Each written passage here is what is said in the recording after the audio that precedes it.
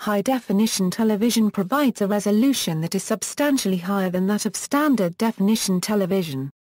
HDTV may be transmitted in various formats: 1080p, 1920A, 1080p, 2,073,600 pixels per frame, 1080i, 1920A, 1080i, 1,036,800 pixels per field or 2,073,600 pixels per frame. A non-standard CEA resolution exists in some countries such as 1440A, 1080i, 777,600 pixels per field or 1,555,200 pixels per frame. 720p, 1280A, 720p, 921,600 pixels per frame. The letter P here stands for progressive scan while I indicates interlaced. When transmitted at 2 megapixels per frame, HDTV provides about 5 times as many pixels as SD. History. The term high definition once described a series of television systems originating from August 1936. However, these systems were only high definition when compared to earlier systems that were based on mechanical systems with as few as 30 lines of resolution. The ongoing competition between companies and nations to create true HDTV spanned the entire 20th century, as each new system became more HD than the last. The British high-definition TV service started trials in August 1936 and a regular service on November 2, 1936 using both the Baird 240-line sequential scan and the Marconi EMI 405-line interlaced systems. The Baird system was discontinued in February 1937. In 1938 France followed with their own 441-line system, variants of which were also used by a number of other countries. The US NTSC 525-line system joined in 1941. In 1949 France introduced an even higher resolution standard at 819 lines, a system that should have been high definition even by today's standards, but was monochrome only and the technical limitations of the time prevented it from achieving the definition of which it should have been capable. All of these systems used interlacing and a 4:3 aspect ratio except the 240-line system which was progressive and the 405-line system which started as 5:4 and later changed to 4:3. The 405-line system adopted the revolutionary idea of interlaced scanning to overcome the flicker problem of the 240-line with its 25 Hz frame rate. The 240-line system could have doubled its frame rate, but this would have meant that the transmitted signal would have doubled in bandwidth, an unacceptable option as the video baseband bandwidth was required to be not more than 3 MHz. Color broadcasts started at similarly higher resolutions, first with the US NTSC color system in 1953, which was compatible with the earlier monochrome systems and therefore had the same 525 lines of resolution. European standards did not follow until the 1960s, when the PAL and SECAM color systems were added to the monochrome 625-line broadcasts. The Nippon Hazakai Archive began conducting research to unlock the fundamental mechanism of video and sound interactions with the 5 human senses in 1964, after the Tokyo Olympics. NHK set out to create an HDTV system that ended up scoring much higher in subjective tests than NTSC's previously dubbed HDTV. This new system, NHK Color, created in 1972, included 1125 lines, a 5:3 aspect ratio and 60 Hz refresh rate. The Society of Motion Picture and Television Engineers, headed by Charles Ginsberg, became the testing and study authority for HDTV technology in the international theater. SMPTE would test HDTV systems from different companies from every conceivable perspective, but the problem of combining the different formats plagued the technology for many years. There were 4 major HDTV systems tested by SMPTE in the late 1970s, and in 1979 an SMPTE study group released a study of high-definition television systems, EIA monochrome, 4:3 aspect ratio, 1023 lines, 60 Hz, NHK color, 5:3 aspect ratio, 1125 lines, 60 Hz, NHK monochrome, 4:3 aspect ratio, 2125 lines, N or Hertz, BBC Color, 8:3 aspect ratio, 1501 lines, N or Hertz. Since the formal adoption of digital video broadcasting's widescreen HDTV transmission modes in the early 2000s. The 525-line NTSC systems as well as the European 625-line PAL and SECAM systems are now regarded as standard-definition television systems. Analog systems. Early HDTV broadcasting used analog technology, but today it is transmitted digitally and uses video compression. In 1949, France started its transmissions with an 819-line system. The system was monochrome only, and was used only on VHF for the first French TV channel.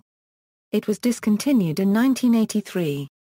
In 1958, the Soviet Union developed Th-cent transformator, the first high-resolution television system capable of producing an image composed of 1,125 lines of resolution aimed at providing teleconferencing for military command.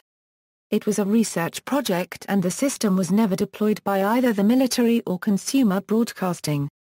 In 1979, the Japanese state broadcaster NHK first developed consumer high-definition television with a 5:3 display aspect ratio. The system, known as high vision or muse after its multiple sub-Nyquist sampling encoding for encoding the signal, required about twice the bandwidth of the existing NTSC system but provided about 4 times the resolution. Satellite test broadcasts started in 1989, with regular testing starting in 1991 and regular broadcasting of BS9CH commencing on November 25, 1994, which featured commercial and NHK programming. In 1981, the Muse system was demonstrated for the first time in the United States, using the same 5:3 aspect ratio as the Japanese system. Upon visiting a demonstration of Muse in Washington, U.S. President Ronald Reagan was impressed and officially declared it a matter of national interest to introduce HDTV to the U.S.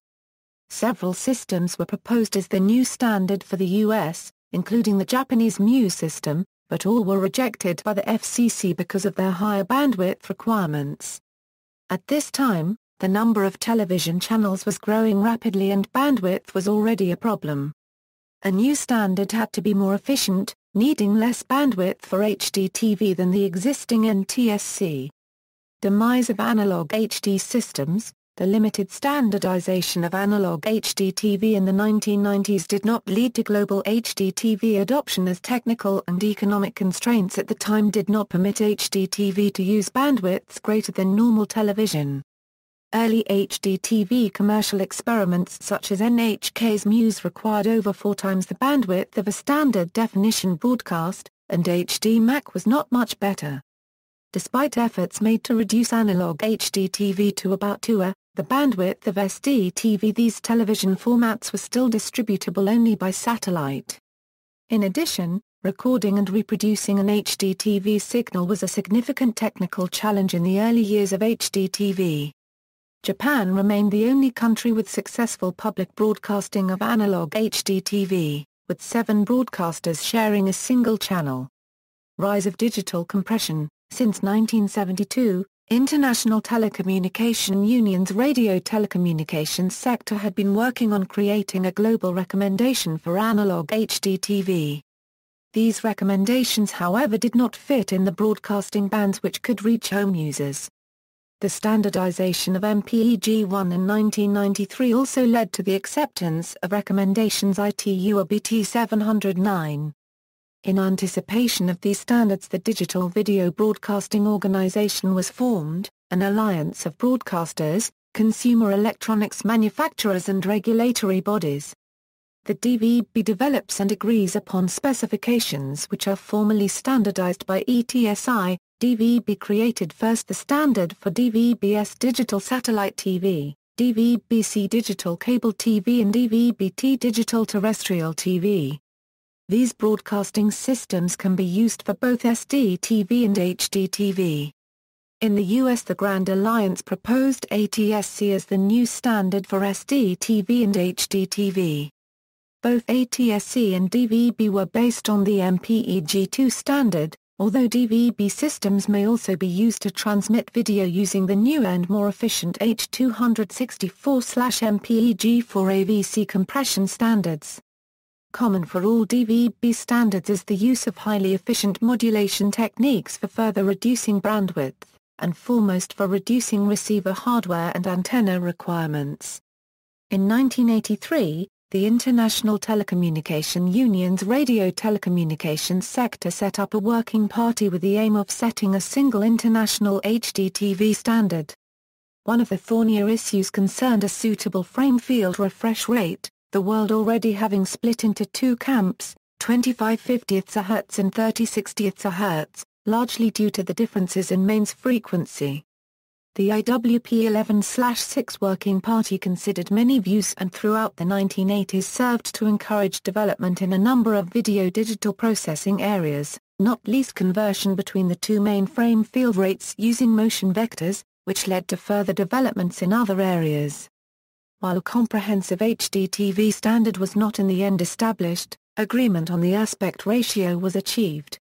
Initially the existing 5:3 aspect ratio had been the main candidate but, due to the influence of widescreen cinema, the aspect ratio 16:9 eventually emerged as being a reasonable compromise between 5:3 and the common 1.85 widescreen cinema format.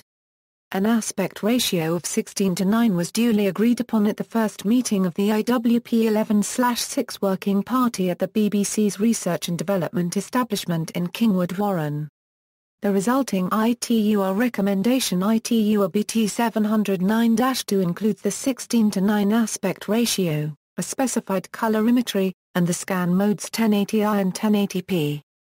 The British Freeview HD trials used MBAFF, which contains both progressive and interlaced content in the same encoding.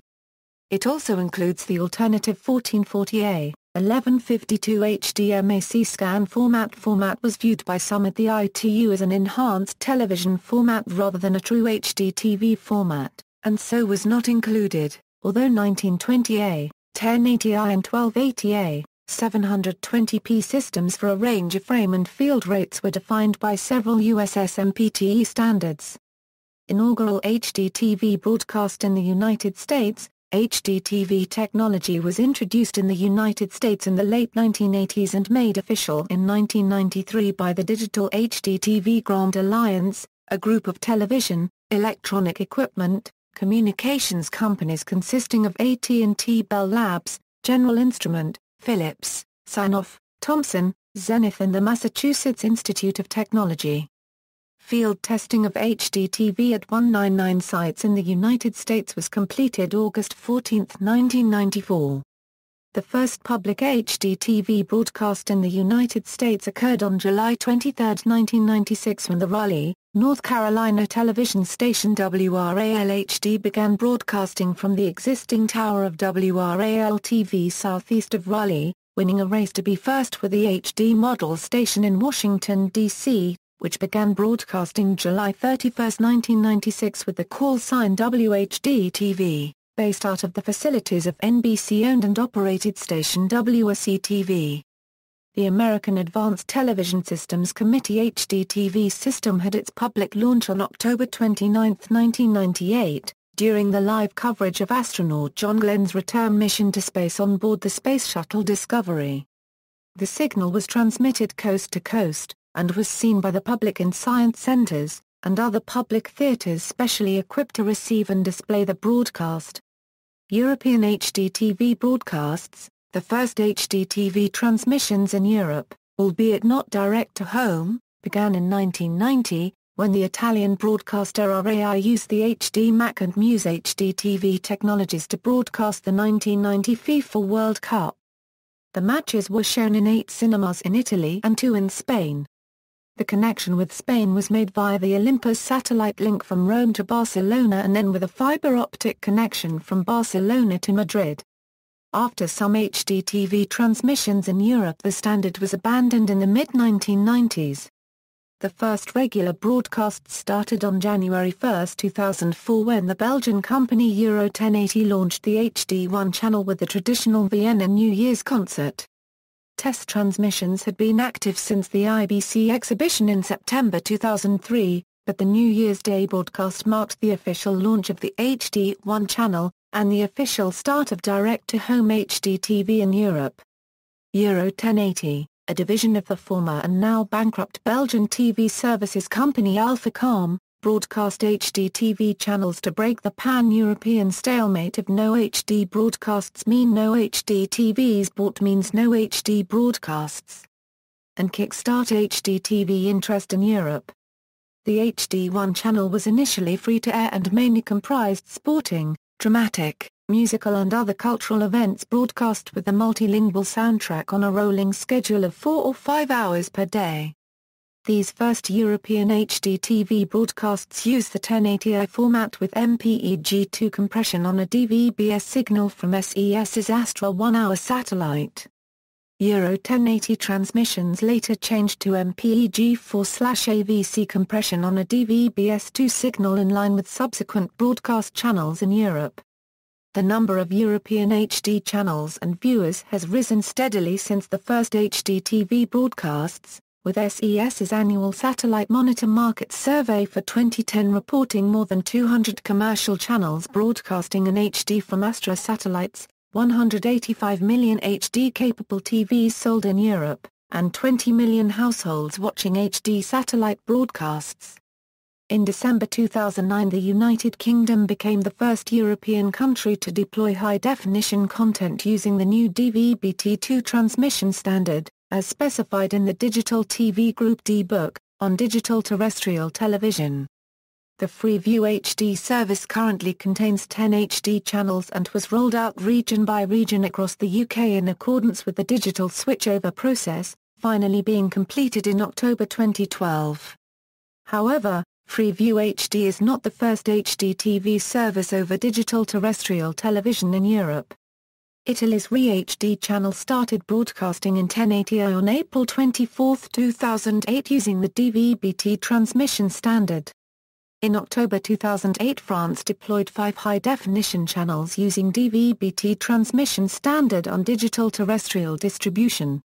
Notation: HDTV broadcast systems are identified with 3 major parameters. Frame size in pixels is defined as number of horizontal pixels number of vertical pixels, for example 1280 AA, A720 or 1920 AA, A1080.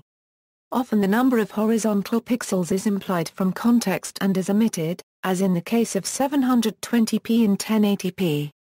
Scanning system is identified with the letter P for progressive scanning or I for interlaced scanning. Frame rate is identified as number of video frames per second. For interlaced systems the number of frames per second should be specified, but it is not uncommon to see the field rate incorrectly used instead. If all 3 parameters are used, they are specified in the following form: frame size, scanning system, frame or field rate or, frame size / frame or field rate, scanning system. Often, frame size or frame rate can be dropped if its value is implied from context. In this case the remaining numeric parameter is specified first, followed by the scanning system.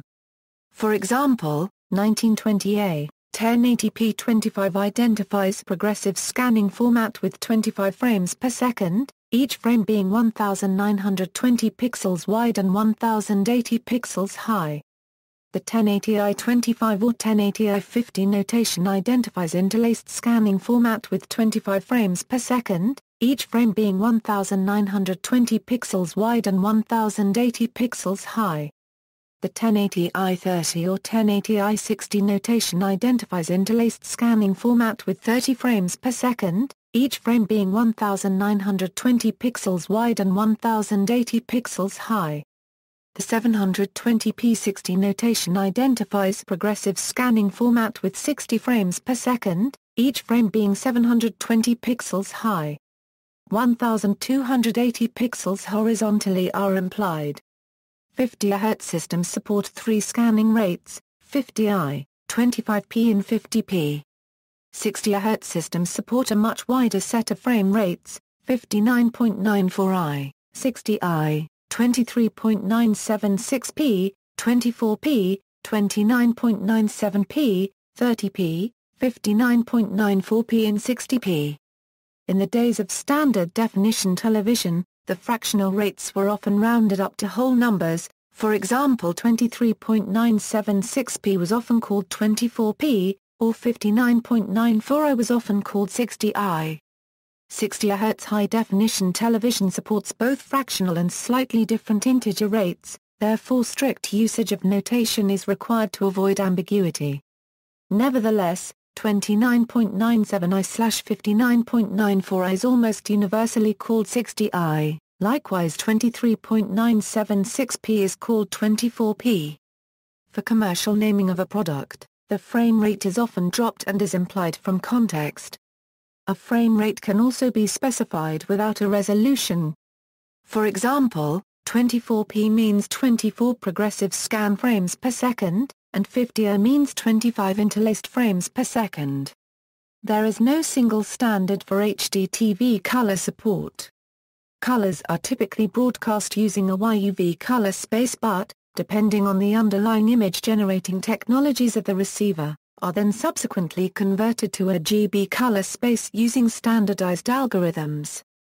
When transmitted directly through the Internet, the colors are typically pre-converted to 8-bit RGB channels for additional storage savings with the assumption that it will only be viewed on a computer screen. As an added benefit to the original broadcasters, the losses of the pre-conversion essentially make these files unsuitable for professional TV rebroadcasting. Most HDTV systems support resolutions and frame rates defined either in the ATSC Table 3, or in EBU specification. The most common are noted below. Display resolutions: at a minimum, HDTV has twice the linear resolution of standard definition television, thus showing greater detail than either analog television or regular DVD. The technical standards for broadcasting HDTV also handle the 16:9 aspect ratio images without using letterboxing or anamorphic stretching, thus increasing the effective image resolution. A very high-resolution source may require more bandwidth than available in order to be transmitted without loss of fidelity.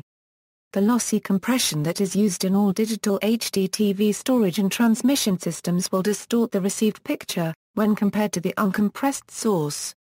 Standard frame or field rates, ATSC and DVB define the following frame rates for use with the various broadcast standards: 23.976 Hz, 24 Hz, 25 Hz, 29.97 Hz, 30 Hz, 50 Hz, 59.94 Hz, 60 Hz. The optimum format for a broadcast depends upon the type of videographic recording medium used and the image's characteristics. For best fidelity to the source, the transmitted field ratio, lines, and frame rates should match those of the source. PAL, SECAM and NTSC frame rates technically apply only to analog standard definition television, not to digital or high-definition broadcasts. However, with the rollout of digital broadcasting, and later HDTV broadcasting, countries retained their heritage systems. HDTV in former PAL and SECAM countries operates at a frame rate of 25/50 Hz, while HDTV in former NTSC countries operates at 30/60 Hz. Types of media: standard 35mm photographic film used for cinema projection has a much higher image resolution than HDTV systems, and is exposed and projected at a rate of 24 frames per second. To be shown on standard television, in PAL system countries, cinema film is scanned at the TV rate of 25 frames, causing a speed-up of 4.1%, which is generally considered acceptable. In NTSC system countries, the TV scan rate of 30 frames would cause a perceptible speed-up if the same were attempted, and the necessary correction is performed by a technique called 3-2 pull-down. Over each successive pair of film frames, one is held for 3 video fields and the next is held for 2 video fields, giving a total time for the 2 frames of 1/12 of a second and thus achieving the correct average film frame rate. Non-cinematic HDTV video recordings intended for broadcast are typically recorded either in 720p or 1080i format as determined by the broadcaster. 720p is commonly used for internet distribution of high-definition video, because most computer monitors operate in progressive scan mode. 720p also imposes less strenuous storage and decoding requirements compared to both 1080i and 1080p. 1080p/24, 1080i/30, 1080i/25, and 720p/30 is most often used on Blu-ray disc. Contemporary systems. In the U.S., residents in the line of sight of television station broadcast antennas can receive free, over-the-air programming with a television set with an ATSC tuner. This is achieved with a TV aerial, just as it has been since the 1940s, except now the major network signals are broadcast in high definition. As their digital signals more efficiently use the broadcast channel, many broadcasters are adding multiple channels to their signals. Laws about antennas were updated before the change to digital terrestrial broadcasts. These new laws prohibit homeowners associations and city government from banning the installation of antennas. Additionally, cable-ready TV sets can display HD content without using an external box. They have a QAM tuner built-in and/or a card slot for inserting a cable card.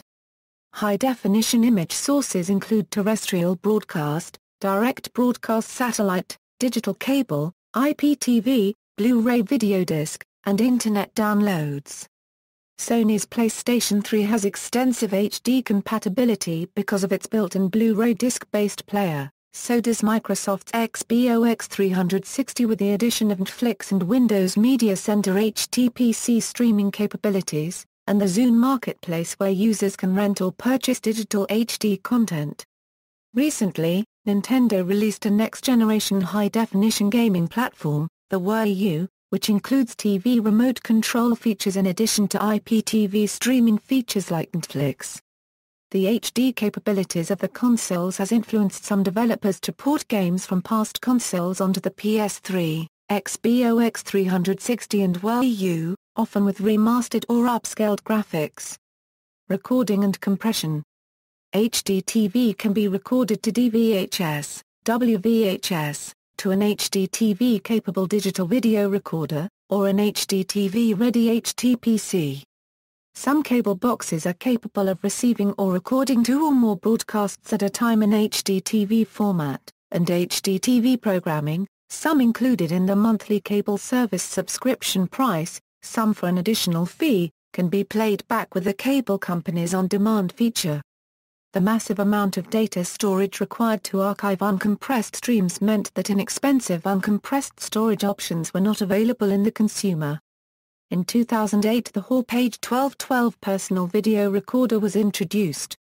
This device accepts HD content through component video inputs and stores the content in MPEG-2 format in a TS file or in a Blu-ray compatible format M2 TS file on the hard drive or DVD burner of a computer connected to the PVR through a USB 2.0 interface.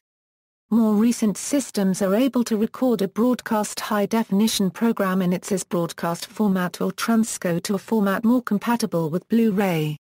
Analog tape recorders with bandwidth capable of recording analog HD signals such as WVHS recorders are no longer produced for the consumer market and are both expensive and scarce in the secondary market.